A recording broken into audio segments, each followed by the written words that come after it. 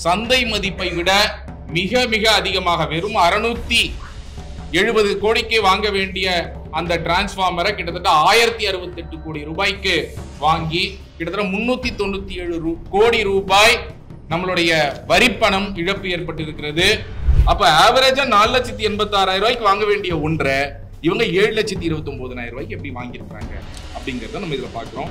இதனால ஒரு டிரான்ஸ்ஃபார்மர்ல 2,42,000 ரூபாய், கிட்டத்தட்ட 2000 டிரான்ஸ்ஃபார்மர் எப்படி இந்த ஒரு ஒப்பந்தத்துல மட்டும் 48 கோடியே 54 லட்சம் ரூபாய் இழப்பு ஏற்பட்டிருக்கு அப்படிங்கறத பாக்குறோம். எனர்ஜி செக்ரட்டரி கீழே சேர்மன் அண்ட் மேனேஜிங் டைரக்டருக்கு கீழே டைரக்டர் ஃபினான்ஸ்க்கு கீழே சீஃப் ஃபினான்ஷியல் கண்ட்ரோலருக்கு கீழே ஃபினான்ஷியல் கண்ட்ரோலர் பர்ச்சேஸ்.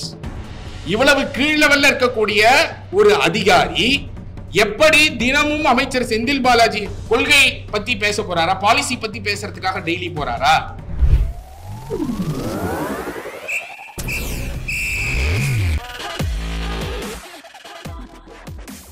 வணக்கம். மின்சார வாரியத்துல தொடர்ந்து பல ஊழல்கள் பற்றி பேசிட்டு வந்திருக்கிறோம்.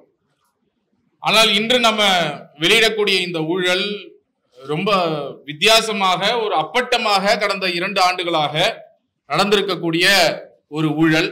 இதுல ரொம்ப முக்கியமாக நம்ம சொல்வது என்னன்னா, இந்த ஊழல் எப்படி நடந்திருக்குன்னா, அமைச்சர் திரு செந்தில் பாலாஜி அவர்கள் அமைச்சராக இருந்த காலகட்டத்துல, கடந்த 2 ஆண்டுகளாக அவர் மின்சார வாரியத்துல அமைச்சராக இருந்த காலகட்டத்துல மின்சார வாரியத்துல டிஸ்ட்ரிபியூஷன் டிரான்ஸ்ஃபார்மர் என்று சொல்லக்கூடிய அந்த வோல்டேஜ் லைன்ல இருந்து வோல்டேஜ் கன்வெர்ட் பண்ணி நம்ம கன்சியூமர் எல்லாம் பயன்படுத்துவதற்கான அந்த டிரான்ஸ்ஃபார்மர் கொள்முதல் பண்றதுல கிட்டத்தட்ட 45,000 டிரான்ஸ்ஃபார்மர் கொள்முதல் செய்ததுல நடந்த ஊழலை பற்றி தான் அறப்போர் இயக்கம் லஞ்ச ஒழிப்புத்துறையில ஆதாரங்கள், துல்லியமான ஆதாரங்கள், ஒவ்வொரு விஷயத்திலும் எப்படி ஊழல் நடந்திருக்கு அப்படிங்கிறதுக்கான துல்லியமான ஆதாரங்களோட கொடுத்திருக்கிறோம். அதே மாதிரி இந்த ஊழல் நடந்ததற்கான இடம், இப்போ இந்த மாதிரி டெண்டர்கள் அமைச்சர் செந்தில் பாலாஜி அவர்களுடைய இல்லத்திலிருந்தே பொது ஊழியர் ஒருவர், காசி என்ற ஒரு ஊழியர் அங்கு அமர்ந்து கொண்டுதான் இந்த டெண்டர்கள் எல்லாம் செட்டிங் செய்கிறார், பிக்சிங் செய்கிறார் என்பதற்கான அந்த முகாந்திரத்தையும் நம்ம லஞ்ச ஒழிப்புத்துறைக்கு கொடுத்திருக்கிறோம். ஸோ இந்த புகார்ல நம்ம பினான்சியல் கண்ட்ரோலர் காசி மின்சார வாரியத்துல, அதே நேரத்துல ராஜேஷ் லக்கானி IAS, திரு செந்தில் பாலாஜி மற்றும் கிட்டத்தட்ட 30க்கும் மேற்பட்ட ஒப்பந்ததாரர்கள், இவர்கள் அனைவரின் மீதும் விசாரணை லஞ்ச ஒழிப்புத்துறை உடனடியாக நடத்த வேண்டும் என்று நம்ம புகார் கொடுத்திருக்கிறோம். இந்த ஊழல் அப்படிங்கிறது எக்ஸ்பிளைன் பண்ணணும்னா, இது நாங்க ஒரு பெரிய டீடைல்டு அனெக்சர் கொடுத்திருக்கோம். கிட்டத்தட்ட 35 பக்கத்திற்கான ஒரு புகார் மற்றும் 290 பக்கங்களுக்கு அதற்கான ஆதாரங்களை நாம கொடுத்திருக்கிறோம். இப்போ இந்த புகாரை நான் எக்ஸ்பிளைன் பண்ணணும்னா, நீங்க அந்த அனெக்சர் உங்க கிட்ட இருக்கும்னு நினைக்கிறேன். நான் அதை வச்சே ஒரு சில ஆதாரங்களோட நான் எக்ஸ்பிளைன் பண்ணிடுறேன். இந்த ஊழல் எப்படி நடந்திருக்கு அப்படின்னு ஷார்ட்டா சொல்லணும்னா, கிட்டத்தட்ட 2 ஆண்டுகள்ல இந்த 45,000 டிரான்ஸ்ஃபார்மர் கொள்முதல் செய்வதற்கு ஒப்பந்தங்கள்லாம் போடப்படுது. இந்த ஒப்பந்தங்கள் திறக்கப்பட்டு நம்ம நார்மலா என்ன நினைப்போம் அப்படின்னு சொன்னா, ஒரு ஒப்பந்தத்துல போட்டி போட்டாங்க அப்படின்னா ஒரு 5 பேர் போட்டி போடுவாங்க, 10 பேர் போட்டி போடுவாங்க. இதுல 30-40 பேர் போட்டி போட்டிருக்கிறாங்க. ரொம்ப நல்ல விஷயமாச்சு, 30-40 பேர் டிரான்ஸ்ஃபார்மருக்கு போட்டி போட்டிருக்கிறாங்களே அப்படின்னு நீங்க பாத்தீங்கன்னா, 30-40 பேரும் ஒரே விலைய போட்டியில சொல்லிருக்கிறாங்க. இதுதான், அதாவது எந்த அளவிற்கு இந்த கூட்டு சதி நீங்க நினைச்சு பார்க்க முடியாத ஒரு கூட்டு சதிய மின்சார வாரியத்துல செஞ்சிருக்கிறாங்க. என்னன்னா, 30-40 ஒப்பந்ததாரர்கள் ஒவ்வொரு ஒப்பந்தத்திலும் இந்த மாதிரி 10 ஒப்பந்தங்கள்ல 45,000 டிஸ்ட்ரிபியூஷன் டிரான்ஸ்ஃபார்மர் வாங்கக்கூடிய ஒப்பந்தங்கள்ல கடந்த 2 ஆண்டுகள்ல ஒரே விலையை, ஒவ்வொரு டெண்டர்ல 30 பேர் போட்டி போடுறாங்க, ஒரே விலை எல்லாரும் அந்த மாதிரி கொடுத்து அவங்களுக்குள்ளாக ஈக்குவலா பிரிச்சு எல்லாருக்கும் டிரான்ஸ்ஃபார்மர் கொடுத்து சந்தை மதிப்பை விட மிக மிக அதிகமாக வெறும் 670 கோடிக்கு வாங்க வேண்டிய அந்த டிரான்ஸ்ஃபார்மரை கிட்டத்தட்ட 1068 கோடி ரூபாய்க்கு வாங்கி கிட்டத்தட்ட 397 கோடி ரூபாய் நம்மளுடைய வரிப்பணம் இழப்பு ஏற்பட்டிருக்கிறது. அன்ஜஸ்ட் என்ரிச்மெண்ட் ஆஃப் கான்ட்ராக்டர்ஸ் நடந்திருக்கிறது. இதற்கான மிக முக்கியமான ஆதாரங்கள் ஒரு சிலவற்றை நம்ம பார்க்கலாம். எவ்வளவு ஒப்பந்ததாரர்கள் போட்டி போட்டு இருக்கிறாங்க அப்படிங்கறத நாம இங்க சொல்லியிருக்கிறோம். அதோடைய அனக்ஷர்ல அது எங்க இருக்கு அப்படிங்கிறதுக்கான ஆதாரங்களையும் நாம இணைக்கிறோம். உதாரணத்துக்கு முதல் 5வது பேஜ்ல நீங்க இந்த டேபிளை பார்க்கலாம். இதுல முதல் இருக்கக்கூடிய ஒப்பந்தம் 200 kVA. இந்த டிரான்ஸ்பார்மர் எல்லாம் வெவ்வேறு கெப்பாசிட்டியில கொள்முதல் செய்யப்படுது. 25 kVA transformer, 63 kVA, 100 kVA, 200 kVA, 250, 500 kVA, இந்த பலதரப்பட்ட டிரான்ஸ்பார்மர்கள் கொள்முதல் செய்யப்படுது. இந்த டிரான்ஸ்பார்மர்கள் கொள்முதல் செய்யப்படுதுல ஒவ்வொன்றும் கிட்டத்தட்ட 1000, 2000, 10,000 அந்த மாதிரி அளவுல கொள்முதல் செய்யப்படுகிறது. இந்த ஒப்பந்தங்கள் பெரும்பாலான ஒப்பந்தங்கள் கிட்டத்தட்ட 25,000 டிரான்ஸ்பார்மர்களுக்கான ஒப்பந்தங்கள் அக்டோபர் 2021 கோரப்பட்டிருக்கு. நவம்பர் 2021 இந்த டெண்டர்கள் எல்லாம் ஓபன் செய்யப்பட்டிருக்கிறது. நீங்க இந்த டெண்டர்கள்ல நீங்க பாத்தீங்க அப்படின்னு சொன்னா M14 நான் ஃபர்ஸ்ட் முதல்ல 200 kVA டிரான்ஸ்பார்மர் போட்டிருக்கிறோம். நீங்க அனக்ஷர் 1 அப்படிங்கிறது நீங்க இந்த பெரிய இதுல இருக்கக்கூடிய அனக்ஷர் 1ல நீங்க பார்க்கலாம். நான் என்ன விலை அவர்கள் கோரி இருக்கிறாங்க அப்படிங்கிறது பேஜ் நம்பர் 10ல நீங்க பார்க்கலாம். பேஜ் நம்பர் 10ல கான்ட்ராக்டர் விலைய அவங்க சொல்லியிருக்கிறாங்க. என்ன விலையில அவங்க கொடுக்கறாங்க அப்படிங்கறத பேஜ் நம்பர் 10ல சொல்லியிருக்கிறாங்க. ஆஸ்காட் 7,07,823 ரூபாய் கொட்டேஷன் கொடுக்கறாங்க. சைலக்ஸ் 7,07,823 ரூபாய் கொட்டேஷன் கொடுக்கறாங்க. சக்தி 7,07,823 ரூபாய் கொடுக்கறாங்க. இது ஏதோ பர்சன்டேஜ்ல டெண்டர் இல்ல. நான் 5% கம்மியா கொடுக்கறேன், 10% கூட கொடுக்கறேன்னு ஒரே பர்சன்டேஜ் கூட போடல. துல்லியமா 7,07,823 ரூபாய்க்கு நீங்க பார்க்கலாம். கிட்டத்தட்ட 30 ஒப்பந்ததாரர்கள் ஒரே விலை. பேஜ் நம்பர் 10ல நீங்க இந்த அனக்ஷர்ல பார்க்கலாம். ஒரே விலை. ஒரு ஒப்பந்தம்னா அதோடைய அடிப்படை என்ன அப்படின்னா நீங்க போட்டி அப்படிங்கிறது இருக்கணும். டெண்டர் மூடுவதற்கு முன்பாக ஒருவருக்கு ஒருவர் என்ன விலை போட போறாங்கிறது மத்தவங்களுக்கு தெரியக்கூடாது. இதுல ரொம்ப தெளிவாக கூட்டு சதி எப்படி செஞ்சிருக்கிறாங்க. எல்லாரும் ஒரே விலையான 7 லட்சத்தி. இதோடைய ஐடியா என்ன அப்படின்னா அந்த டெண்டர் ஆனது அனைவரும் பிரித்து கொள்ள வேண்டும். ஆனால் இதுல ஒரு மிகப்பெரிய அளவுல அரசாங்கத்துக்கு இழப்பு ஏற்படுத்தக்கூடிய வகையில இப்படி செய்யறாங்க. இந்த மாதிரி 10 ஒப்பந்தங்கள் நான் போட்டிருக்கிற 10 ஒப்பந்தங்களும் நாங்க உங்களுக்கு இங்க அனக்ஷர் கொடுத்திருக்கிறோம். 2வது ஒப்பந்தம் நீங்க பார்க்கலாம். 100 kVA ஒரே ஒரு பிட்டர் 4,63,000 கோட் பண்ணிருக்கிறாரு. மீதி எல்லாரும் 30 பேர் 4,69,935 கொட்டேஷன் கொடுத்திருக்காங்க. அடுத்தது 100 kVA 22 kV 33 பேரும் 4,79,080 ரூபாய் ஒரே ரேட்டை கொட்டேஷனாக கொடுத்திருக்காங்க. அடுத்தது 800 எண்ணிக்கையில வாங்கக்கூடிய 500 kVA டிரான்ஸ்பார்மர் கிட்டத்தட்ட 26 பிட்டர் போட்டி பினான்சியல் பிட் ஓபன் பண்ணிருக்காங்க. 26 பேரும் 13,72,930 ரூபாய் கொட்டேஷன் கொடுத்திருக்காங்க. அதே மாதிரி அடுத்தது 63 kVA 63 kVA மட்டும் கிட்டத்தட்ட 17,000 டிரான்ஸ்பார்மர் வாங்கப்பட்டிருக்கு. 7,000 10,000. முதல் ஒப்பந்தத்துல 33 ஒப்பந்ததாரர்களும் 3,47,038 ரூபாய் போட்டி போடுறது. அந்த பினான்சியல் பிட் ஸ்டேஜ்ல போட்டி போடக்கூடியது 33 பேர். 33 பேரும் ஒரே ரேட். அப்ப நீங்க யோசிச்சு பார்க்கலாம். அதே மாதிரி 37 பேர் அடுத்தது 63 kVA 37 பேரும் 3,18,364 ரூபாய். அப்ப யோசிச்சு பாருங்க எந்த அளவுக்கு இந்த பிளானிங் நடந்திருக்கு. இந்த ஊழலுடைய பிளானிங் எந்த அளவுக்கு நடந்திருக்குன்னு யோசிச்சு பாருங்க. எல்லாருக்கும் இவ்வளவு பேருக்கும் இதுதான் ரேட், இதுதான் நீங்க ரேட் கொட்டேஷன் கொடுக்கணும் அப்படிங்கிறது முன்கூட்டியே சொல்லப்பட்டு செய்யப்பட்டிருக்கிறது. அதே மாதிரி 250 kVA 34 பிட்டரும் 7,51,000 ரூபாய்.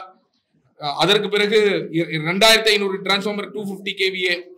இப்போ நாம இந்த மாதிரி 10 டிரான்ஸ்பார்மர்களுக்கும் எப்படி பண்ணியிருக்கிறாங்க அப்படிங்கறது இப்படி கொடுத்திருக்கிறோம். உதாரணத்துக்கு நான் 2 விஷயங்களை மட்டும் சுருக்கமாக நான் உங்களுக்கு விரிவாக எப்படி சந்தை மதிப்பை விட இது மிக பெரிய அளவுல வித்தியாசங்கள் இருக்கு அப்படிங்கிறதுக்கு நாங்க ஒரு சந்தை மதிப்பு எடுக்கல, பலதரப்பட்ட சந்தை மதிப்புகளை பல இடங்கள்ல விசாரிச்சு கடந்த சில மாதங்களாக கலெக்ட் பண்ணியிருக்கிறோம்.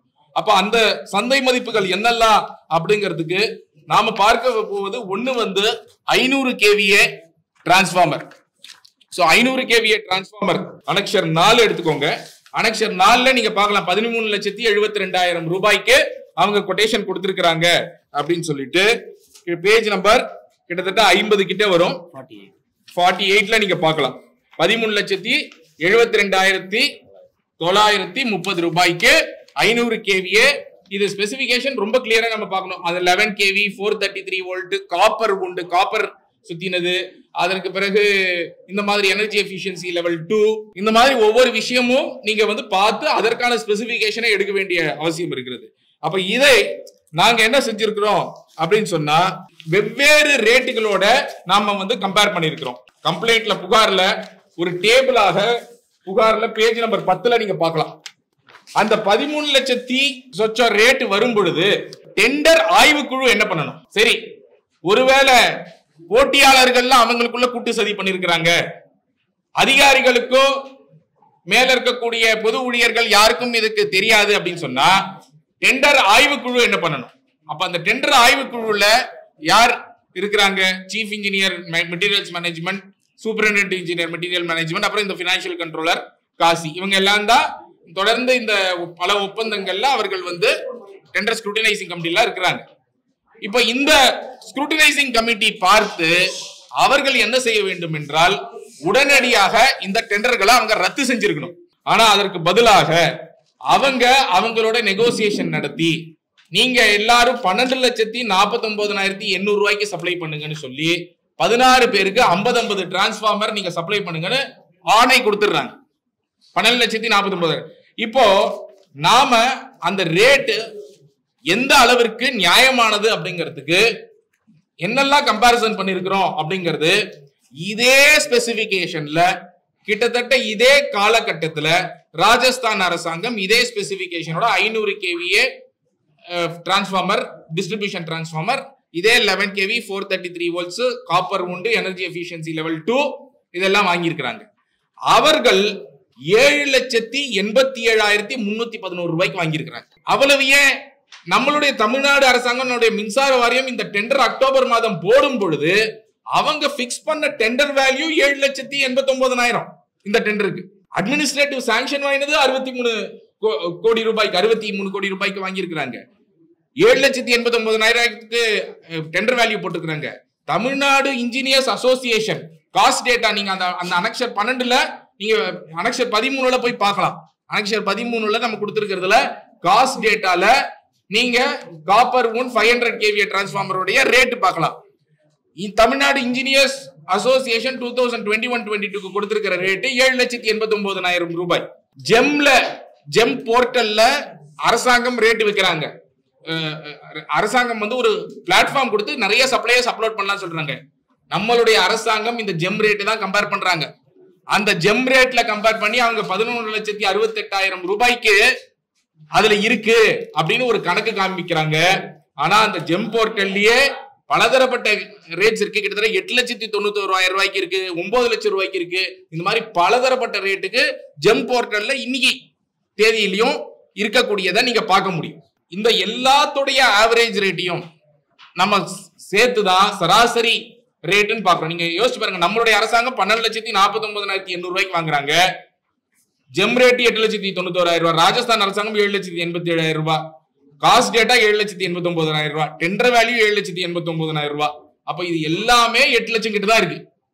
நீங்க பார்க்கலாம். அப்ப இந்த எல்லா ரேட்டுடைய சராசரியை எடுத்து நீங்க வித்தியாசம் பாத்தீங்கன்னா ஒரு டிரான்ஸ்பார்மருக்கு 4,27,000 ரூபாய் நமக்கு வந்து அரசாங்கத்திற்கு இந்த ஒப்பந்தத்துல ஏற்படக்கூடிய நஷ்டம். அப்ப 800 டிரான்ஸ்பார்மருக்கு போட்டீங்கன்னா 34 கோடி ரூபாய் இந்த ஒரு ஒப்பந்தத்துல அரசாங்கத்திற்கு எப்படி ஒரு மிகப்பெரிய இழப்பு ஏற்பட்டிருக்கிறது, எப்படி ஒரு மிகப்பெரிய நஷ்டம் ஏற்பட்டிருக்குங்கிறத பாக்குறோம். ரொம்ப முக்கியமாக இந்த ஊழல்ல நீங்க பார்க்க வேண்டியது என்ன, இவங்க 11,68,000 ரூபான்னு இந்த மாதிரி ரேட் எடுக்கிறாங்க இல்லையா. அடுத்தது நான் இன்னொரு காமிக்கிறேன். 250 kVA டிரான்ஸ்பார்மர். நீங்க இதுலதான் கொல்யூஷன்னால என்னெல்லாம் நடக்குது அப்படிங்கிறதுக்கு இது ஒரு உதாரணம். இந்த டிரான்ஸ்பார்மர் வந்து நீங்க பேஜ் நம்பர் 13ல பார்க்கலாம். 7,29,600 ரூபாய்க்கு ரேட் கொடுத்திருக்காங்க. ஒரே ரேட்டு எல்லா பிட்டர்ஸும் 33 பேரும். இதுல வேடிக்கை என்னன்னா, இந்த 250 kVA டிரான்ஸ்பார்மர் இந்த அரசாங்கம் போடுவதற்கு முன்பு ஏற்கனவே மார்ச் 2021 இன்னொரு டெண்டர் போடப்பட்டு அந்த டெண்டர் ஓபன் செய்யப்பட்டிருக்கு. அந்த டெண்டர் ஜனவரி 2022 தான் ஃபைனலைஸ் செய்யப்படுது. அந்த டெண்டர்ல நீங்க பாத்தீங்கன்னா 4,62,000 ரூபாய்க்கு ஒருவர் கொட்டேஷன் கொடுத்திருக்கிறாரு. மீதி 33 பேர், நான் உங்களுக்கு அதோடைய பேஜ் நம்பர் நான் சொல்றேன். பேஜ் நம்பர் 102 போங்க. 102ல இது மார்ச் 2020 கடந்த ஆட்சியில பண்ணும்பொழுது எவ்வளவு தெளிவா பாருங்க. ஒருத்தர் வந்து போட்டிக்கு ஒத்துக்கல, இந்த கூட்டு சதிக்கு ஒத்துக்கல. அவரு 4,62,000 கொட்டேஷன் கொடுத்திருக்கிறாரு. மீதி ஆட்கள் எல்லாம் 5,62,000 ஒரு 25-30 பேர் போட்டி போடுறாங்க. எவ்வளவு ஒரே ரேட்டு 5,62,024 ரூபாய் ஒரே ரேட்டு. ஒரு கிட்டத்தட்ட 34 பேர் கொடுத்திருக்கிறாங்க. அப்போ இது ஃபைனலைஸ் ஆகும்போது, ஃபைனலைஸ் ஆகிறதுக்குள்ள அடுத்த டெண்டர் போட்டாச்சு. இது ஃபைனலைஸ் ஆகும்போது 4,62,000 ரூபாய்க்கு அந்த டெஸ்லாங்கிற நிறுவனத்திற்கு இந்த டெண்டர் கொடுக்கப்பட்டிருக்கு.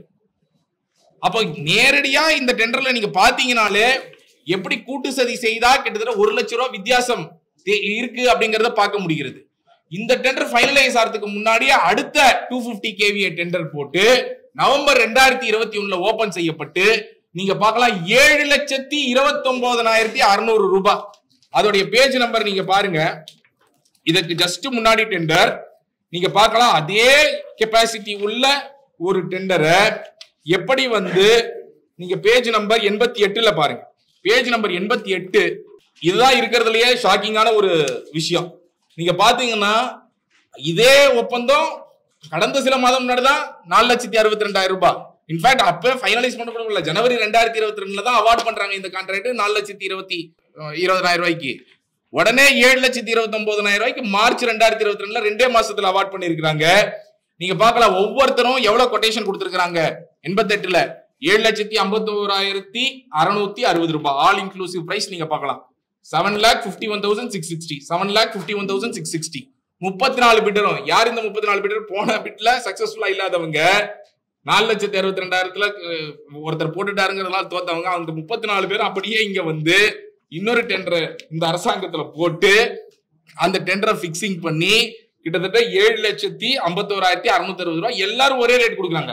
இதுல இன்னொரு வேடிக்கை என்னன்னா 29 பேருடைய பிட்ட 15ஆம் தேதி ஓபன் பண்ணிடுறாங்க. 15 நவம்பர். நீங்க பினான்சியல் பிட் என்னைக்கு ஓபன் பண்றீங்களோ எல்லாரோட பிட்டும் ஓபன் பண்ணியானோம். இதான் டெண்டர் வீதி. 15 நவம்பர் 2021 29 பேரோட பிட்டை ஓபன் பண்ணிட்டு அதுக்கப்புறம் 3/1/2022 இன்னொரு 5 பேருடைய பிட்டை நாங்க ஓபன் பண்றோம்னு சொல்லி அந்த 5 பேரோட பிட்டை ஓபன் பண்றாங்க. அவங்களும் 7,51,660 ரூபான்னு கொடுத்துருக்காங்க. 34 பேர் இப்படி கொடுத்து இதை நாங்க நெகோசியேட் பண்றோம்னு சொல்லி 7,29,000 ரூபாய்க்கு கொடுத்துருக்காங்க. அப்போ நாம எல்லா ரேட்டோடையும் நீங்க, நான் மீண்டும் சொல்றேன், ராஜஸ்தான் அரசாங்கம் அதே நவம்பர் 2021 250 kVA இல்ல 315 kVA இதை விட கூடுதல் கெபாசிட்டி இருக்கக்கூடிய டிரான்ஸ்பார்மரை மிச்ச எல்லா ஸ்பெசிபிகேஷனும் இதே ஸ்பெசிபிகேஷன் இருக்கிறதா வாங்கியிருக்கிறாங்க. 5,48,900 ரூபாய்.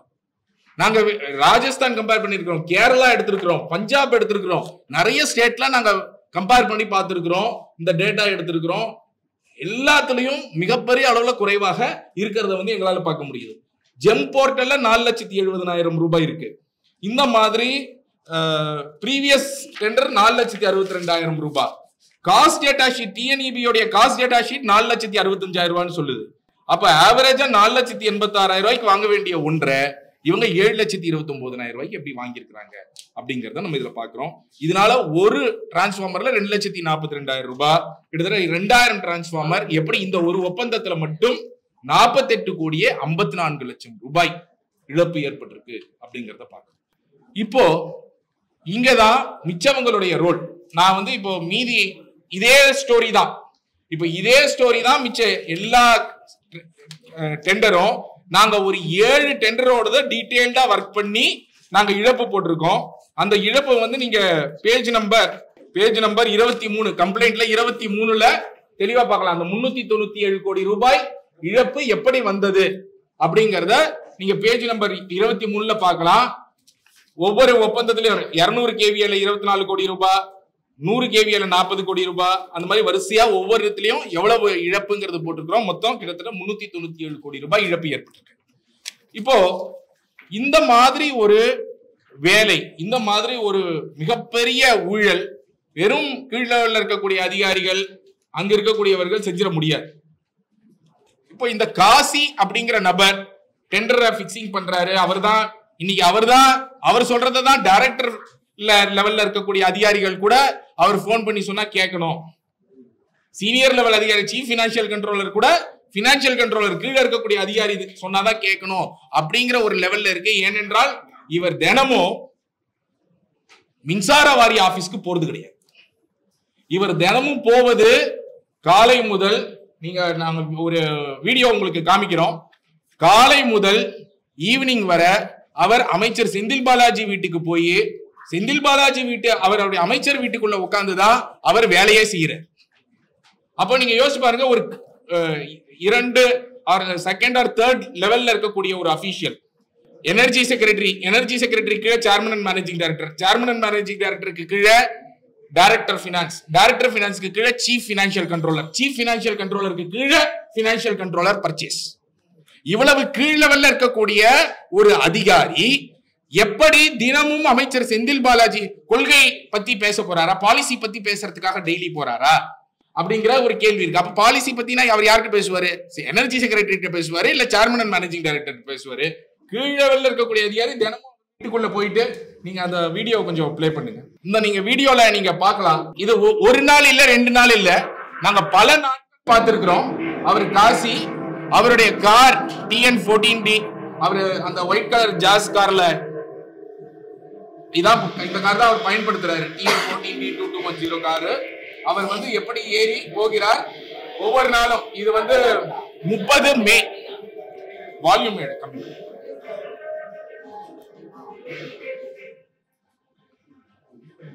30 மே அன்னைக்கு அந்த அமைச்சர் செந்தில் பாலாஜி அந்த ரோடு நீங்க உங்களுக்கு தெரியும் நினைக்கிறேன். இந்த ரோடு நீங்க போயிருந்தீங்கன்னா நீங்க பாப்பீங்க. அவருடைய வீட்டு வாசல் இது. சோ எப்படி ஒவ்வொரு நாளும் அவர் அமைச்சர் செந்தில் பாலாஜியுடைய வீட்டில் போய் தான் வேலை செய்கிறாரோ. நீங்க அவர் வீட்டு வாசல்ல என்டர் ஆகிறதுக்கு அவர் நிக்கக்கூடிய வீடியோவையும் நீங்க பாக்குறீங்க என்டர் ஆகிற டைம்ல. சோ இந்த மாதிரி நாங்கள் இன்ஃபேக்ட் இது இந்த ஐடி ரைட் நடந்துட்டு இருக்கும் போதே அவர் போனாரு. ஏன்னா ஐடி ரைடு அமைச்சர் வீட்டுல நடக்கல, மிச்சவங்க வீட்டுல நடந்தது உங்களுக்கு தெரியும். 30 மே இது நம்ம எடுத்தது. அந்த மாதிரி மற்ற நாட்களும் நீங்க பார்க்கலாம். இதுல 18 அன்னைக்கு அவருடைய கார் அமைச்சர் வீட்டு ரோடு உள்ள போறது, 23 அன்று அவர் கார் அமைச்சர் வீட்டுக்கு ரோட்ல போகிறது. சோ அவர் நாங்க பல நேரங்கள்லயும் பார்த்திருக்கிறோம். அவர் காலை முதல் மாலை வரை அங்கதான் இருக்கிறாருங்கிறதையும் நாங்க வெரிஃபை பண்ணோம். எங்க கிட்ட சொல்லப்பட்டது என்னவென்றால், இவர் தான் இப்போ ஃபுல் கண்ட்ரோல், அபிஷியல்ஸை பொறுத்த வரைக்கும் எல்லாமே அவர் வீட்டில் அமர்ந்தபடி இவர் தான் செய்கிறார், அமைச்சர் செந்தில் பாலாஜி அவர்கள் வீட்டில் அமர்ந்தபடி அப்படின்னு சொல்லிட்டு. அப்போ இதுதான் ரொம்ப முக்கியமாக அமைச்சர் செந்தில் பாலாஜி அவர்களுக்கு இந்த ஊழலில் என்ன பங்கு அப்படிங்கிற மிக முக்கியமான கேள்வி எழுப்புது. இதுதான் ரொம்ப முக்கியமாக அமைச்சர் செந்தில் பாலாஜிக்கு இந்த ஊழலில் என்ன லிங்க் அப்படிங்கிறதுக்கான முகாந்திரத்தை காட்டுது. நீங்க ஒரு கீழ் லெவல்ல இருக்கக்கூடிய அபிஷியல் உங்க வீட்டுல இருந்து தினமும் வேலை செய்யறாரு அப்படின்னு சொன்னா, அமைச்சர் செந்தில் பாலாஜியோடைய சேர்ந்துதான், அமைச்சர் செந்தில் பாலாஜி காசியும் சேர்ந்துதான் இந்த வேலையை செய்கிறார்கள் அப்படிங்கிறதுக்கான மிக முக்கியமான முகாந்திரமாக இது அமைகிறது. அப்ப இதை உடனடியாக லஞ்ச ஒழிப்புத்துறை விசாரிக்கணும், இன்வெஸ்டிகேட்டிங் ஏஜென்சிஸ் விசாரிக்க வேண்டிய அவசியம் கண்டிப்பாக இருக்கிறது. சோ அமைச்சர் செந்தில் பாலாஜியோடைய ரோல். அடுத்தது நீங்க பாத்தீங்கன்னா Rajesh Lakhani IAS, our chairman and managing director. சரி, ஒரு டெண்டர் ஸ்க்ரூட்டினைசிங் கமிட்டி இந்த மாதிரி ஒப்பந்தங்களை கொடுக்குறாங்க, போர்ட் லெவல்ல அப்ரூவ் பண்ணணும். டான்ஜெட்கோ போர்டுல இது ஒவ்வொரு ஒப்பந்தமும் மெட்டீரியல்ஸ்ல இந்த மாதிரி மிகப்பெரிய டெண்டர்கள் அப்ரூவல் செய்யப்படுகிறது. நாங்க உங்களுக்கு அந்த போர்டு அப்ரூவல் டேட் கூட போட்டிருப்போம், எந்தெந்த டேட்ல அப்ரூவ் பண்ணிருக்காங்கன்னு சொல்லிட்டு. அப்போ சேர்மன் அண்ட் மேனேஜிங் டைரக்டராக அவர் இதை பார்த்திருக்க வேண்டும். முதல்ல என்னன்னா, காசி கடந்த ஆட்சியில் செப்டம்பர் 2020 சஸ்பெண்ட் செய்யப்பட்டார். அப்பொழுது பங்கஜ்குமார் பன்சால் IAS இருக்கும் பொழுது அவரை பப்ளிக் இன்ட்ரெஸ்டுக்கு எதிராக செயல்பட்டார் என்று அவரை சஸ்பெண்ட் செய்கிறார். அதற்கான ஆவணங்களை நாங்க வந்து பேஜ் நம்பர் 277 நீங்க பார்க்கலாம். அவருடைய சஸ்பென்ஷன் ஆர்டர் பப்ளிக் இன்ட்ரெஸ்ட்க்கு சொல்றாரு. Suspension cannot be furnished in public interest ன்றாரு.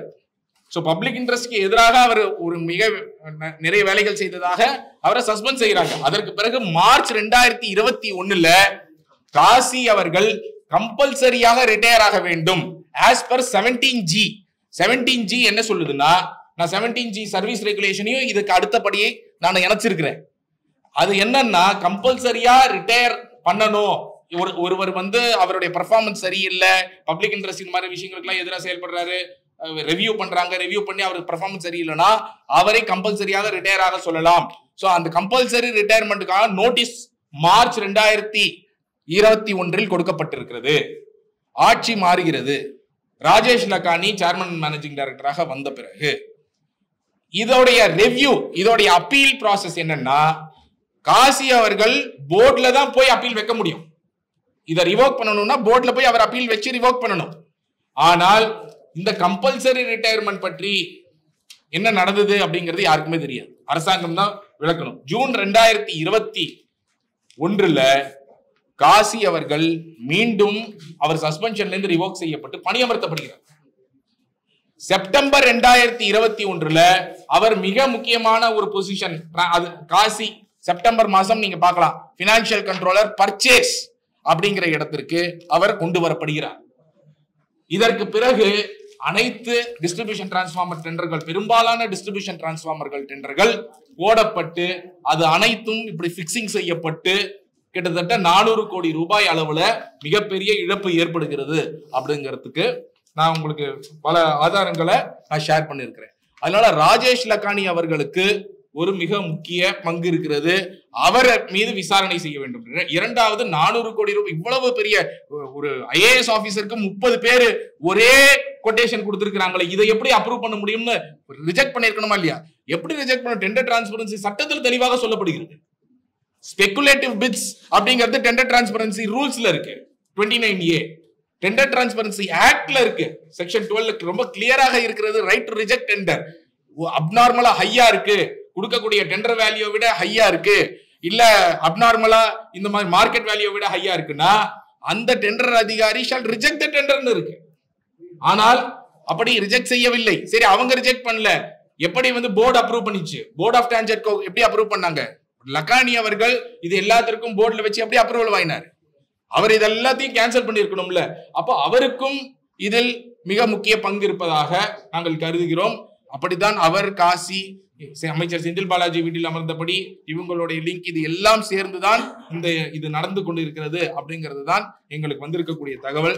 எனவே இவர்கள் அனைவரின் மீதும் உடனடியாக லஞ்ச ஒழிப்புத்துறை விசாரணை மேற்கொள்ள வேண்டும், FIR பதிவு செய்து விசாரணை மேற்கொள்ள வேண்டும் என்று நாங்கள் இன்றைய தினம் லஞ்ச ஒழிப்புத்துறைக்கு இந்த புகாரை அனுப்பியுள்ளோம்.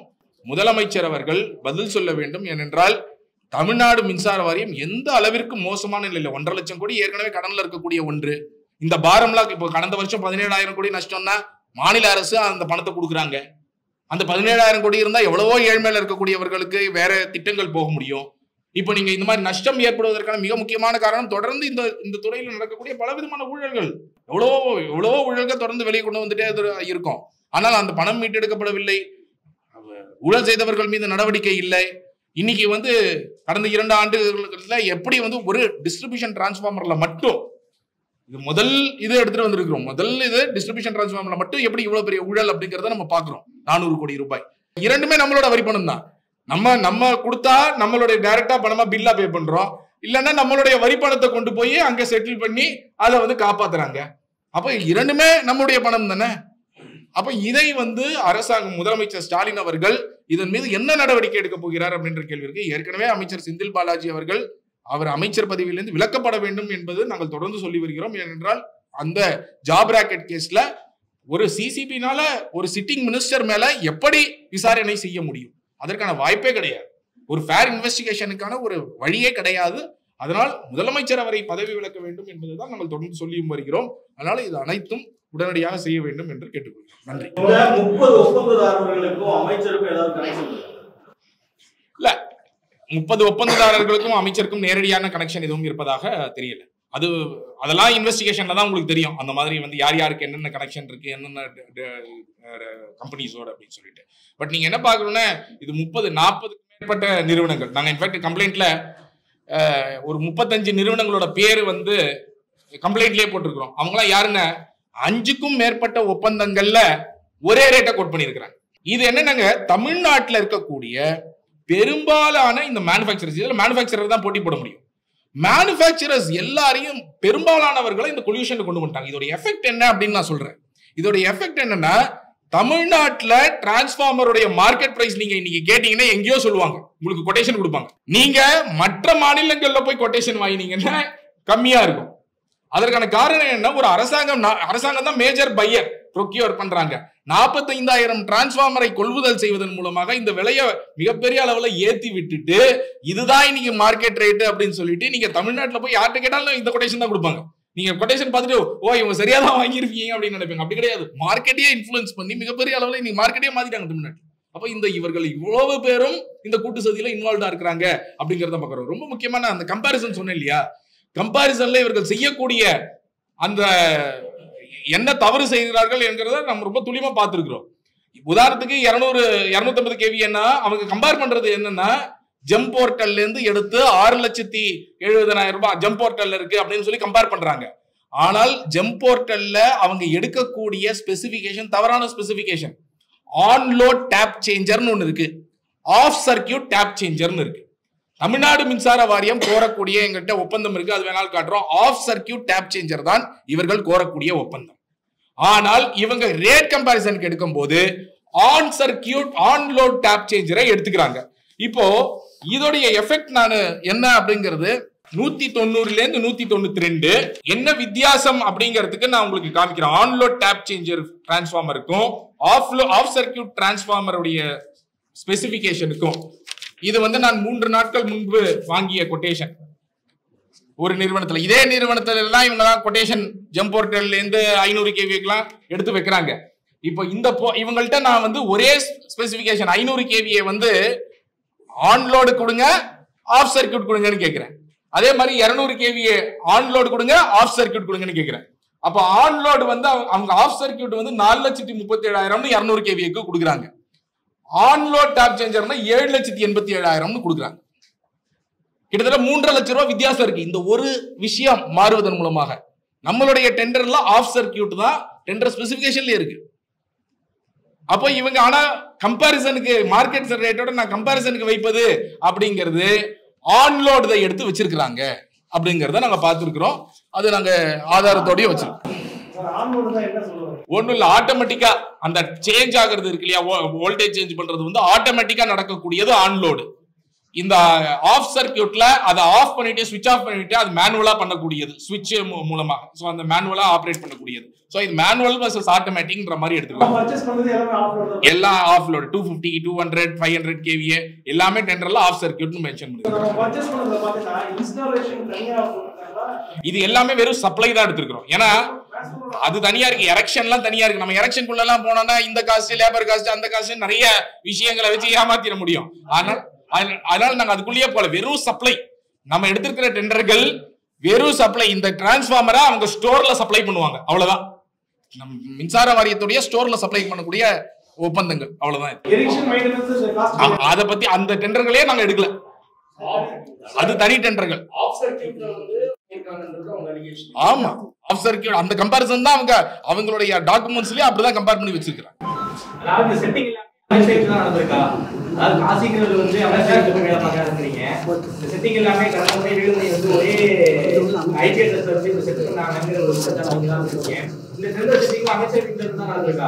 அதற்கான முகாந்திரம் ரொம்ப தெளிவாக நான் உங்களுக்கு எப்படி வந்து காசி அங்க வீட்டுல இருந்தா வேலை பார்க்கறாரு அப்படின்னு சொல்லிட்டு விசாரணையில தான் செந்தில் பாலாஜியோடைய அவருடைய பங்கு இந்த விஷயங்கள்ல எந்த அளவுக்கு இருந்திருக்கு, என்னென்ன செய்திருக்கிறார் என்பதெல்லாம் விசாரணைக்கு உள்ளாக்கப்பட வேண்டும். விசாரணை பண்ணுங்க, எஃப்ஐஆர் போட்டு இப்ப இதற்கான முகாந்திரத்தை நாங்க கொடுத்திருக்கிறோம். விசாரணை அமைப்புகள் டெண்டர் விதிப்படி டெண்டர் பல்வேறு நிறுவனங்கள் டெண்டர் போடுவாங்க. ஒரே நாள்ல தான் டெண்டர் ஓபன் பண்ணணும். 2 நாட்கள்ல மாறுபட்ட நாட்கள்ல டெண்டர் ஓபன் பண்றது சார் இது ஆன்லைன் டெண்டர் ஓபன் எல்லாமே ஆன்லைன் டெண்டர். ஆன்லைன் டெண்டர்ல எப்படி சார் அக்யூரேட்டா பண்ண முடியும்? இன்னைக்கு இவங்க நினைச்சாங்கன்னா என்ன வேணா பண்ண முடியும். அதாவது இவங்க நிறைய விஷயங்கள்ல இவங்க ஆன்லைன் டெண்டராக இருந்தால் கூட ஒரு ஸ்டேஜ்ல அவங்க மேனுவல் டெண்டராக மாத்திக்கிறாங்க. ஓபன் செய்யும் மேனுவலாக அதாவது ஓபன் பண்ணுவாங்க. ஆனா அந்த க்ளோஸ் த டெண்டர்னு அந்த பட்டன் அமைக்கினாதான் எல்லா பப்ளிக் நமக்கு எல்லாருக்கும் தெரியும், பார்க்க முடியும். அப்படி இல்லைன்னா நம்மளால பார்க்க முடியாது. ஸோ அவங்க அப்படியே இது பண்ணிட்டு கொஞ்ச நாள் இருக்கும். அப்புறம் இன்னொரு 5 பேருக்கு கூட அவங்க அதுக்கு ஒரு காரிஜெண்டம் போடுறாங்க. ரெவகேஷன் காரிஜெண்டம்னு ஒண்ணு போட்டுருக்காங்க. அந்த 5 பேர் தான் ஓபன் பண்றதுக்கு. ரெவகேஷன் என்ன? டெண்டரை திரும்ப பெறுதல். இருங்க நான் சொல்லிடுறேன். டெண்டரை திரும்ப பெறுதல், டெண்டரை கேன்சல் பண்றோங்கிறது தான் ரெவகேஷன் காரிஜெண்டம். ரெவகேஷன் காரிஜெண்டம்னு ஒண்ணு போட்டுட்டு அதற்கு பிறகு 5 ஒப்பந்தத்தை நாங்க ஓபன் பண்றோம். அந்த ரெவகேஷன் காரிஜெண்டம் உள்ள காரணம் கொடுத்திருக்காங்க. 5 டெண்டரை நாங்க ஓபன் பண்ண போறோம் அடுத்தது அப்படின்னு சொல்லி அதற்கான ஆவணமும் நம்ம வச்சிருக்கிறோம்.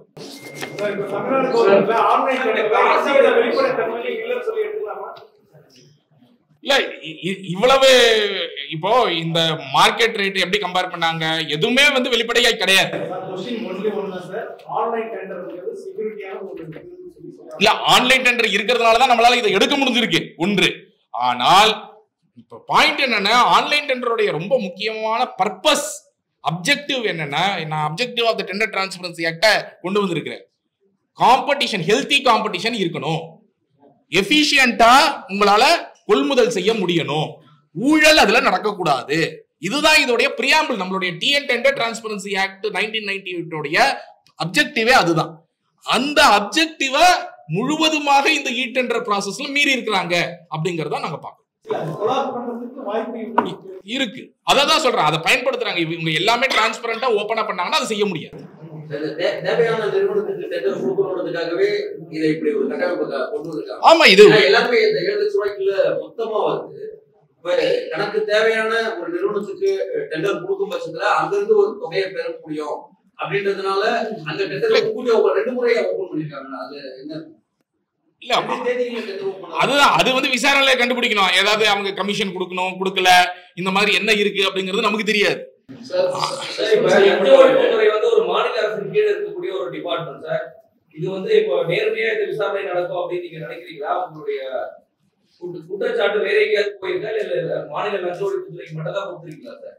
நான் மாநில லஞ்ச ஒழிப்புத்துறைக்கு தான் முதல் கட்டமாக கொடுத்திருக்கிறோம். ஏனென்றால் அதுதான் ப்ரொசீஜர், வேற வழி கிடையாது. இப்போ இதை விசாரிக்கக்கூடிய பவர் மாநில லஞ்ச ஒழிப்புத்துறைக்கு மட்டும்தான் இருக்கு சார். மாநில லஞ்ச ஒழிப்புத்துறை செயல்படாத பட்சத்துல வேறு சில நிகழ்வுகள்ல பொதுநல வழக்குகள் மூலமாக டைரக்ஷன் கேட்பதோ அல்லது சிபிஐ விசாரணைக்கு மாற்ற கோருவதோ ஒரு சாத்தியக்கூறு இருக்கு. அதற்கான முயற்சிகளை இருக்கு. கண்டிப்பா இது இப்பதான் கொடுத்திருக்கிறோம். கொடுத்து அடுத்த கட்டமாக இவர்கள் நடவடிக்கை எடுக்காத பட்சத்துல, ஏன்னா நாங்கள் லஞ்ச ஒழிப்புத்துறை தான் கொடுத்தாகணும். இப்போ தன்னிச்சையான ஒரு விசாரணை அமைப்பு இங்க இல்ல. தன்னிச்சையான விசாரணை அமைப்பு இருந்தா நம்ம கொடுக்கலாம். தன்னிச்சையான விசாரணை அமைப்பு இல்லாத போது நம்ம லஞ்ச ஒழிப்புத்துறை தான் கொடுத்தாகணும். லஞ்ச ஒழிப்புத்துறை செயல்படாத போது நம்ம நாளைக்கு நீதிமன்றத்தை நாடி நம்ம தன்னிச்சையான விசாரணைக்கு கோர வேண்டிய அவசியம். இது ஒண்ணு சார். காசி அவர்கள் தற்காலிக பணி நீக்கம் செய்யப்பட்டது முந்தைய ஆட்சியில். ஆமா, செப்டம்பர் 2020 ஊழல் காரணங்களுக்காகவா? அவர் பப்ளிக் இன்ட்ரெஸ்டுக்கு எதிராக நான் விசாரித்த வரையில் அவர் ஏதோ ஒரு தகவலை பப்ளிக் இன்ட்ரெஸ்டுக்கு எதிராக மற்ற தரப்பினர் ஏதோ ஒரு சுப்ரீம் கோர்ட்ல கேஸ் நடக்கும்போது எதிர் தரப்பிடம் சொன்னார் அப்படின்னு சொல்றாங்க. இது உண்மையா பொய்யான்னு நமக்கு தெரியாது. இதுதான் சொல்கிறார்கள் உள்ளுக்குள்ள. இதுக்காக அவர் பப்ளிக் இன்ட்ரெஸ்ட்க்கு எதிராக செயல்பட்டார், டான்ஜெட்கோவுடைய இன்ட்ரெஸ்ட்க்கு எதிராக செயல்பட்டார் என்ற காரணத்திற்காகத்தான், அதற்காகத்தான் அவர் கம்பல்சரி ரிட்டையர்மென்ட் ஃப்ரம் சர்வீஸும் செய்யப்பட்டார் என்று சொல்கிறார். அவ்வாறு தற்காலிக பணி நீக்கம் செய்யப்பட்டவரை திரும்ப கொண்டு வந்ததே ஒரு தவறான நோக்கங்களுக்காக நீங்க கருதுறீங்களா? கண்டிப்பாக. இந்த ஜூன் 2021 அவரை கொண்டு வருவதை சட்டவிரோதமாக கொண்டு வரப்படுகிறார். ஏனென்றால் அதோட அப்பீல். ஆமா, அவர் தானே இவ்வளவு பெரிய ஊழலே செஞ்சிருக்கிறார். அவர் அவருடைய போஸ்டிங்க வாங்கிட்டு அந்த இடத்துலதான் இந்த 45,000 டிரான்ஸ்ஃபார்மருக்கான ஊழலே நடந்திருக்கிறது. சோ அவருடைய அதுல ஒரு பிட் ப்ரோக்கோ இருக்கு அப்படின்னு நான் பாக்குறேன். இப்ப இருக்க டிபிஎஸ்சி அவர் கேட்டு அதே கேட்கிறாங்க. டிபிஎஸ்சி அவரோட நீங்க கொடுக்குறீங்க புகார், இது முன்னதாகவும் உங்களோட கம்ப்ளைண்ட் டிபிஎஸ்சி கொடுக்குறீங்க, நடவடிக்கை எடுக்கணும், டைரக்ஷன் எடுத்து கோர்ட்டுக்கு போனீங்க, கோர்ட்டு அதுக்கப்புறம் அதை பண்ணிருக்கோம். இந்த நீண்ட கால ப்ராசஸ் இல்லாம இடைக்காலமா இவங்க செஞ்சிருக்காங்கன்ற முதற்கட்டமா அமலப்படுத்திருக்கோம். இதுல இருக்கக்கூடிய ஆதாரங்களை இன்னமும் கூடுதலா வலுவா எடுத்துட்டு போய் சேர்றதுக்கு டேட்டா போட்டியை நீங்க வளர்த்துறதுனால இல்ல கோர்ட்டுக்கு போனோம்னாலும் நீங்க முதல்ல லஞ்ச ஒழிப்புத்துறையிட்ட போங்க. இன்னைக்கு ஜுடிஷியரி அவங்களுக்கு ஜுடிஷியல் ரிவ்யூன்னு ஒரு பவர் இருக்கு, அதிகாரம் இருக்கிறது. அவர்கள் பெரும்பாலும் அந்த அதிகாரத்தை பல நேரங்கள்ல பயன்படுத்துவது கிடையாது. அவங்க இப்ப நீங்க ஒரு புகார் எடுத்துட்டு போனீங்கன்னா கூட அந்த புகாரிற்குள் இருக்காங்கிறத ஆழமாக உட்கார்ந்து பார்க்கணும்னு நினைச்சாங்கன்னா அந்த பவர் இருக்கு. ஆனால் இன்னைக்கு நம்பர் ஆஃப் கேசஸ் இருக்கிறதுனால அவர்கள் பெரும்பாலும் இன்வெஸ்டிகேட்டிங் ஏஜென்சியை தான், இன்வெஸ்டிகேட்டிங் ஏஜென்சி எங்கு தவறுகிறதோ, அவங்க செய்யல சரியா, அவர்கள் செய்வதை தவறிவிட்டார்கள், அவங்களுக்கான வாய்ப்பெல்லாம் கொடுக்கப்படும், அதற்கு பிறகுதான் அவர்கள் அந்த ஜுடிஷியல் ரிவ்யூக்கான விஷயங்களை பார்ப்பாங்க. ஸோ அதனால அதோடைய ஃபர்ஸ்ட் ஸ்டெப்பு இன்னைக்கு நீங்க பல வழக்குகள்ல நாங்கள் போட்ட வழக்குலயே நீங்க பார்த்துருக்கீங்க, இதுக்கு முன்னாடி போட்ட வழக்குகள்லாம். ஸோ ஃபர்ஸ்ட் ஸ்டெப் லஞ்ச ஒழிப்புத்துறையில தான் நம்ம கொடுத்தாகணும். அதற்கு பிறகுதான் ஸ்டெப் பை ஸ்டெப்பா நம்ம நீதிமன்றத்தை நாடுவதாக இருக்கட்டும், மற்ற தன்னிச்சையான சுமோட்டோவா நினைச்சாங்கன்னா அவங்க எடுக்கலாம். உங்களுக்கான அதிகாரம் எப்பவுமே வானளாவிய அதிகாரம் இருக்கிறது. இந்த விஷயம் ஏற்கனவே டாஸ்மாக் அந்த ஈடெண்டர்ல 1000 கோடி ரூபாய் அப்படின்னு அரப்போர் சார்ஜ் வச்சாங்க. அதை அமைச்சர் செந்தில் பாலாஜி அது 96 கோடி அப்படின்னு மாற்றி சொன்னார். இதை தவிர அரப்போர் மேல செந்தில் பாலாஜியோட வழக்குகள் எதுவும் இருக்கா? அமைச்சர் செந்தில் பாலாஜி அவர்கள் இன்ஃபேக்ட் அதுக்கு நாங்கள் மீண்டும் பதில் கொடுத்தோம். அது எப்படி தவறானது என்பதையும் நாங்கள் கொடுத்திருந்தோம். கிட்டத்தட்ட 300 சொச்சம் கோடி ரூபாய் அவங்களுடைய டெண்டர் வேல்யூ படியே எப்படி வருகிறது, அதை தாண்டி கடந்த ஒப்பந்தங்கள்ல கொடுத்ததெல்லாம் சேர்த்தீங்கன்னா எப்படி 700 கோடியை தாண்டிகிறது, மேலும் பிரைஸ் இன்க்ரீஸை சேர்த்தீங்கன்னா எப்படி வருகிறது அந்த 1000 கோடிக்கான ஒர்க் அவுட்லாம் நம்ம அப்பவே சொல்லியிருந்தோம். அப்போ அவர் வழக்கு தொடுப்பேன் என்று ஒரு மிரட்டலும் பத்திரிகையின் வாயிலாக நம்ம பார்த்தோம். அதற்கு பிறகு அவர் ஒரு 10 கோடி ரூபாய்க்கான நோட்டீஸ் ஒன்று நமக்கு கொடுத்தார். அதுக்கும் நம்ம வலுவாக ஒரு ரிப்ளையும் கொடுத்திருக்கிறோம். என்னன்னா மின்சார வாரியத்துல இது போன்ற ஊழல்கள் நடப்பதனால்தான் மின்கட்டணம் ஏறுகிறது அப்படிங்கிறது நான் ஒரு இதுல பேசியிருந்ததற்காக அந்த நோட்டீஸ் கொடுத்திருந்தார். அந்த நோட்டீஸ்க்கும் நாங்கள் பதில் வலுவாக என்னென்ன பேசியிருக்கிறோம், அதற்கான என்னென்ன ஆதாரங்கள் இருக்கிறது எல்லாமே நாங்கள் நோட்டீஸ்க்கும் பதில் கொடுத்திருக்கிறோம். ஸோ இதுதான் நடந்திருக்கு.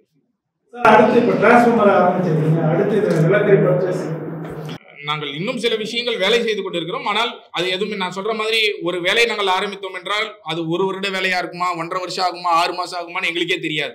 ஏன்னா அந்த ஆதாரங்கள் கிடைத்த பிறகுதான் அது வெளியிட முடியும். இதுல எந்த அளவுக்கு நம்மளால ஓரளவுக்கு இது நேரடியாக எஃப்ஐஆர் போட்டு விசாரிக்கக்கூடிய அளவிலேயாவது நம்மளால் புகார் கொடுத்தால்தான் அதை நம்ம அடுத்த ஸ்டேஜுக்கு இவ்வளவு தெளிவான ஆதாரங்கள் கொடுத்தே இன்னைக்கு எதுலையுமே பல வழக்குகள்ல எஃப்ஐஆர் கூட போடாம உட்கார்ந்து இருக்கிறாங்க லஞ்ச ஒழிப்புத்துறைங்கிறதெல்லாம் நம்ம பாக்குறோம். அப்ப எவ்வளவு எஃபர்ட் போட வேண்டியதா இருக்கு, இவ்வளவு ஆதாரங்கள் வைத்து கொண்டே அப்படிங்கறது பாக்குறோம். அதனால அந்த ஆதாரங்கள் வரும் பொழுது கண்டிப்பாக நம்ம ஒவ்வொன்றாக வெளியிடலாம். பொதுவாகவே கடந்த ஆட்சியில தொடர்ந்து அரப்போர் ஐஏஎஸ் அதிகாரிகள், குறிப்பா சொல்ல போனா கார்த்திகேயன் இந்த மாதிரியான ஐஏஎஸ் அதிகாரிகள் தொடர்ந்து ஊழலுக்கு துணை போறாங்க அப்படின்னு சார்ஜ் வைக்கிறீங்க. ஆனா ஆட்சி மாறினாலும் திரும்ப அமைச்சர்கள் தங்களுக்கு தேவையான ஐஏஎஸ்ல வாங்கிக்கிறாங்க. அப்போ ஆட்சி மாறினாலும் அந்த நிலைதான் ஊழல், யார் ஐஏஎஸ் யார் ஊழல் அதிகமா செய்யறாங்களோ அவங்க கூட வச்சுக்கிறாங்க அப்படின்னு நினைக்கிறேன். முதலமைச்சர் ஸ்டாலின் அவர்களே கார்த்திகேயன் ஐஏஎஸ் மீது நடவடிக்கை எடுக்கப்பட வேண்டும் என்று பேசியிருக்கிறார் மாநகராட்சியில் நடந்த ஊழலுக்காக. இன்று அந்த மாநகராட்சியில் நடந்த ஊழலுக்காக கடந்த மாதம் நாங்க உயர்நீதிமன்றத்தில் நீங்க எல்லாம் ரிப்போர்ட் பண்ணிருப்பீங்க. அரப்போர் கொடுத்த புகார்ல கிளியரா இருக்கு, அடுத்த ஸ்டேஜுக்கு மூவ் பண்ணலாம், it is up to DVSC to proceed அப்படின்னு ஆல்ரெடி நீதிமன்றம் சொல்லியாச்சு. இப்போ அதற்கு மீது எஃப்ஐஆர் போட்டு இன்வெஸ்டிகேஷன் பண்ணணும்னா அதற்கான முன் அனுமதி அந்த துறையுடைய ஹெட் ஆஃப் த டிபார்ட்மெண்ட் கிட்ட வாங்கணும். இப்ப மாநகராட்சியில கார்த்திகேயன் அவர்கள் மீது அந்த விசாரணை நடத்தப்பட வேண்டும் என்றால் அவருக்கு பாஸாக, மாநகராட்சி ஆணையருக்கு பாஸாக இருக்கக்கூடிய மாஸ் செக்ரட்டரி, நிர்வாக அந்த துறை இருக்கு இல்லையா, அந்த துறை கிட்ட தான் municipal administration and water supplies துறையுடைய secretary கிட்ட தான் அப்ரூவல் வாங்கணும். இன்னைக்கு municipal administration water supplies துறையுடைய secretary Karthikeyan. இப்ப அவர்கிட்ட போச்சுன்னா இப்ப அவர் மேல இப்ப இதனால லஞ்ச ஒழிப்புத்துறையை அவர் பேரை இன்க்ளூட் பண்ணாம தான் அனுப்புவாங்க. ஏன்னா அங்க போச்சுன்னா வராது அப்படின்னு சொல்லிட்டு. அப்படி அதை மீறி அவர் பேரை விட்டுட்டு மச்சவங்க பேர் பண்ணாலும் அவருக்கு கீழே வேலை பார்த்தவங்க தானே அவங்க எல்லாருமே. எப்படி அப்ரூவல் கொடுப்பாரு எஃப்ஐஆருக்குங்கிறது தெரியல. இந்த வேலையை இந்த கண்டிப்பாக முதலமைச்சர் ஸ்டாலின் செய்திருக்க கூடாது. இந்த மாதிரி ஒரு அப்பாயின்மெண்ட் ஏற்கனவே அவர் ஐவேஸ்ல போட்டாங்க, ஹையர் எஜுகேஷன்ல போட்டாங்க.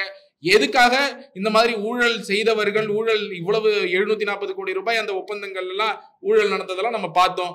2021 மழை வெள்ளத்துல எல்லாரும் தான் பாதிக்கப்பட்டோம். அந்த ஸ்மார்ட் சிட்டி திட்டங்கள்லாம் எப்படி ஃபெயில் ஆச்சுன்னு பார்த்தோம். கார்த்திகேயன் அவர்கள் தான் அப்ப கமிஷனரா இருந்தாரு மாநகராட்சியில 2018-19 எல்லாம். அப்போ அந்த ரெஸ்பான்சிபிலிட்டியை எடுத்துக்கணும், அந்த அக்கௌண்டபிலிட்டியை கொண்டு வரணும் அப்படிங்கிறது அரசுக்கு இல்லையே. அவருக்கு இவ்வளவு ஒரு முக்கியமான பொசிஷன் கொடுத்துருக்காங்க. அவர் தான் மறுபடியும் ஒழுங்கா வசூல் பண்ணி கொடுப்பாரு.